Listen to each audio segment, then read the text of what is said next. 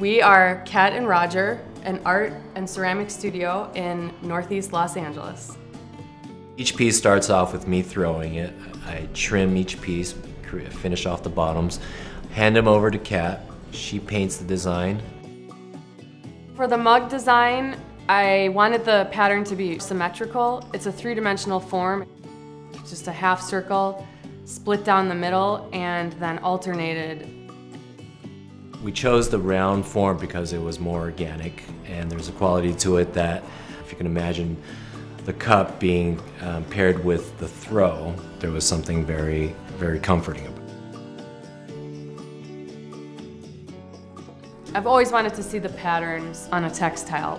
The way I sort of saw it fitting into the parachute world is that it would be bold and graphic, but that overall it could almost exist as another texture.